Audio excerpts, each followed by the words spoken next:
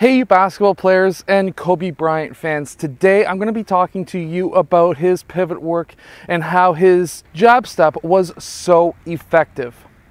Now, what's one thing that we all get taught as basketball players? That's the jab step. Basically, you're jabbing, making it look like you want to drive on that side, and while you pull yourself back, and that will at least create space for you to drive on the opposite side of the jab step, take a shot, or drive back in the same direction.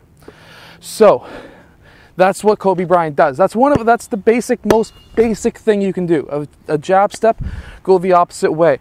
Bring that same leg back around. The other thing he does on the basic side is jab, bring back, and shot. And then he does the jab and then a second jab in the same direction. Now, those are all basics that everyone can do. However, I'm going to be showing you some different jab steps that Kobe Bryant utilizes. The first one is the double jab. So what I mean by that is he'll do a first quick small jab and then a second jab right after. So it'll look like that, and then he'll drive.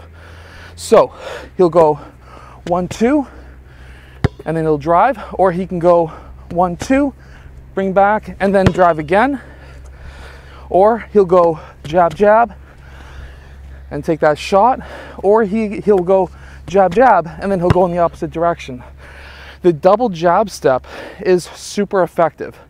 Now, a few times I've done a triple jab step, which is just bang, bang, bang, and then you start going after that.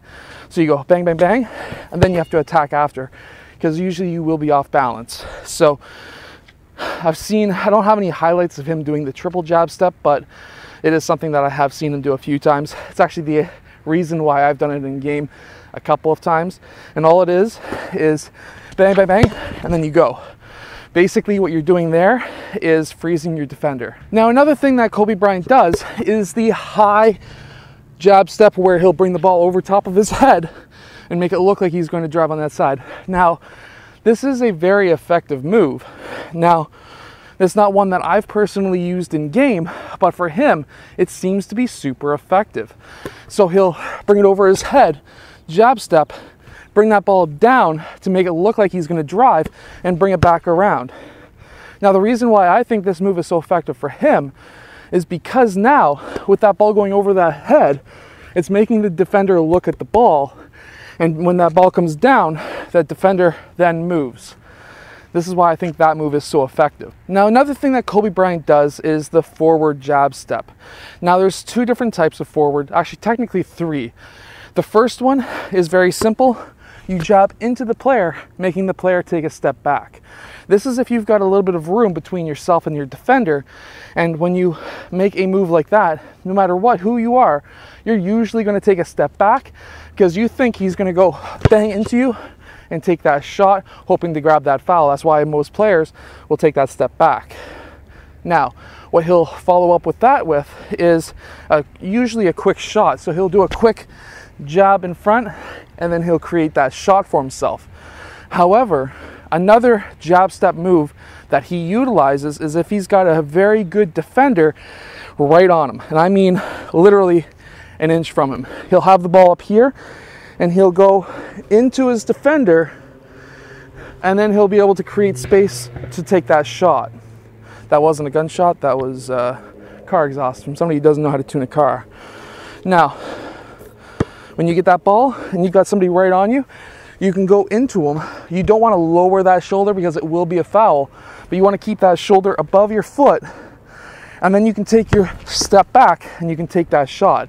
That's one way that you can create space, but you have to be really strong to be able to do that. Now, Kobe also does the double jab step in front of him as well, and that does create a lot of space for him to get his shot off. Now, if you're a young basketball player and you're looking to become a very good basketball player, there's nobody better to watch than Michael Jordan and also Kobe Bryant. Watch their feet.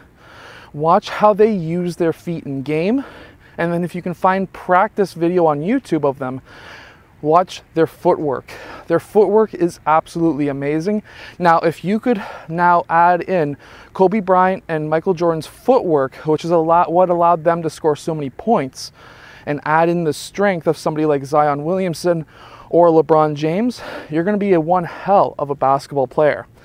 I hope that you've enjoyed today's video. If you have, hit that like button, subscribe. If you feel like supporting this channel, go check out some of the merch down below. I'll see you guys again next time.